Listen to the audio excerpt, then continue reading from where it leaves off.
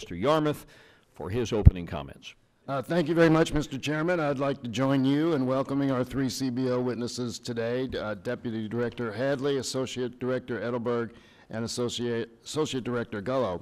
Thank you all for coming before the committee to testify and answer our questions about how the Congressional Budget Office makes economic assumptions, constructs the baseline, and estimates the cost of our legislative proposals. Last week, Director Hall testified before the committee, and that discussion touched on all of these subjects in varying degrees of detail. The takeaway from last week's hearing, or at least my takeaway, was pretty clear. CBO has a regimented, well-documented, and consistent process to produce work that is accurate, fair, and nonpartisan. The budget analysts, policy experts, and economists at CBO have a tremendous amount of experience and are well respected in their fields of expertise. They certainly could make more money working fewer hours in the private sector, but they choose to serve their country in this very important capacity. I am not suggesting that there isn't room for improvement at CBO or that we all have to agree with every CBO conclusion. Much of the public policy with which we are dealing is complicated, involving many variables and interactive effects.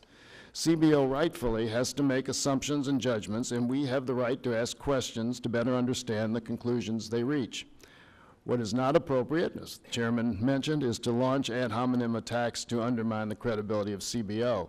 Last year, CBO was subjected to a number of vicious attacks purely for political purposes. These attacks weaken the institution and add to the dysfunction the American people overwhelmingly reject.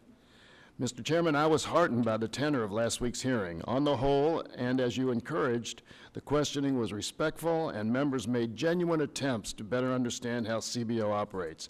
Ideas were explored on ways to make improvement at the agency so that Congress can be better served. I hope that continues with this hearing. We are holding a series of 5 oversight hearings on CBO. This is a tremendous amount of time that we are dedicating to one agency. So, Mr. Chairman, I hope that we will be just as diligent in our other responsibilities and find time to hear from other agencies as well. We haven't had our customary annual hearing with the Federal Reserve Board Chairman since 2012. I guess we ought to let him get his feet on the ground past a week or so. We haven't had the Treasury Secretary testify since 2013. We haven't had the Department of Defense testify since 2013. We haven't heard testimony from the Secretary of Health and Human Services since 2011. I think it would be valuable to hear from these agencies and others as we consider priorities for the 2019 budget.